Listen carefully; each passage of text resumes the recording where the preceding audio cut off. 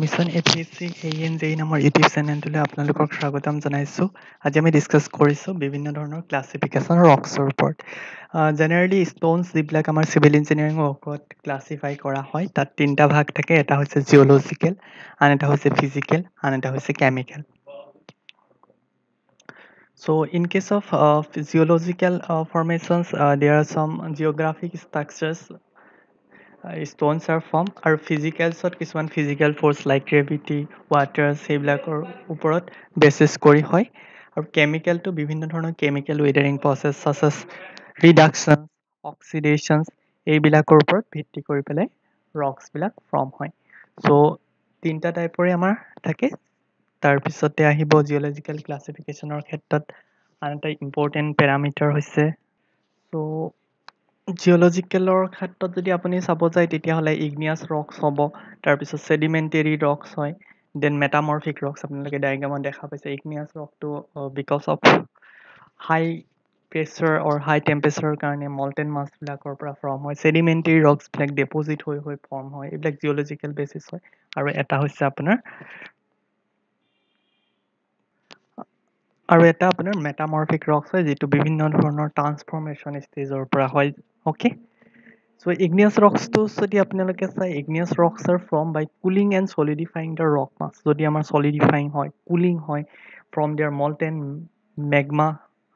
মেগমেটিক condition of materials of the earth, this rocks R strong and durable. Okay, চ' ইয়াতে cooling হয় আৰু চলিডিফাইং হয় যেতিয়া আমাৰ মল্টেন মাছ এটা যেতিয়া আমাৰ ছাপ'জ এটা আগ্নেয়গিৰি যেতিয়া উদগীৰণ হয়, সেইটো সময়ত যিখিনি মাছ আমাৰ ওলাই যায়, সেই মাছখিনি কি কৰে, যেতিয়া আমাৰ কুলিং হয়, ঠাণ্ডা হয়, তেতিয়া সেইটো চলিডিফাইং হৈ যায়। চলিডিফাইং হৈ পেলাই যিটো ৰকছ ফৰ্ম কৰা হয়, that rock is nothing but it is an igneous rock. So' this is very important.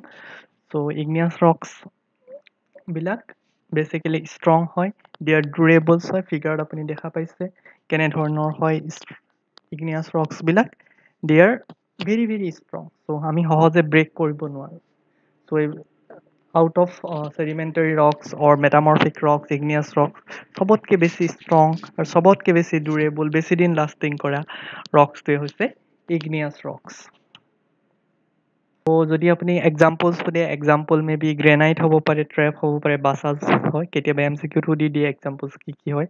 So' U কেন চে that it is a granite, then ট্ৰেপ, বাছাল্ট, these are examples of igneous rock.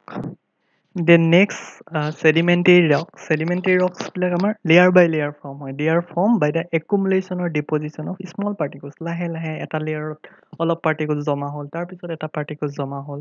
So subsequent cementitious materials. So cement টাইপৰ যিবিলাক materials হয়, সৰু সৰু materials, they may be organic particles. সিহঁতে কি কৰে, on the floor of oceans, সাগৰৰ পাৰত বা সাগৰৰ যিটো ফ্ল'ৰ হয়, বটম ফ্ল'ৰ হয়, তাত জমা হয়। And other bodies of water at the earth surface. Suppose নদী এখন আছে, নদীৰ তলৰ যিখিনি ষ্ট'ন আছে, সেই ষ্ট'নখিনি আমাৰ ছেডিমেণ্টাৰী হয়। তাত আচলতে কেনেধৰণে তেওঁলোক ফৰ্ম হয়, এইবিলাক ফৰ্ম হয় বিশেষকৈ ডিপ'জিশ্যনছ অফ স্মল পাৰ্টিকলছ। সৰু সৰু পাৰ্টিকলছবিলাক লেয়াৰ বাই লেয়াৰ ডিপ'জিশ্যন হয়, আৰু বহু দিনৰ মূৰত সেই ডিপ'জিশ্যনছবিলাক কি হয়, লাহে লাহে ষ্ট্ৰেটিফাইড হৈ যায় আৰু মিক্স আপ হৈ যায়। চ' they are also known as stratified structure. So for example, sandstone, আপোনালোকে দেখিছে, limestones, marbles, these are these sedimentary rocks. And metamorphic rocks বিলাক কি হয়, আগৰ যিবিলাক rocks আছিলে previously from igneous or sedimentary rocks, they are undergoes internal change due to metamorphic action of pressure or internal heat বা pressure কাৰণে কি হয়, igneous আৰু sedimentary rocks বিলাকে কিছুমান chemical, কিছুমান physical change কৰে, আৰু সেই চেঞ্জ বিলাকৰ যোগেদি সিহঁতি কি হয়, সিহঁতৰ প্ৰপাৰ্টিবিলাক চেঞ্জ কৰে।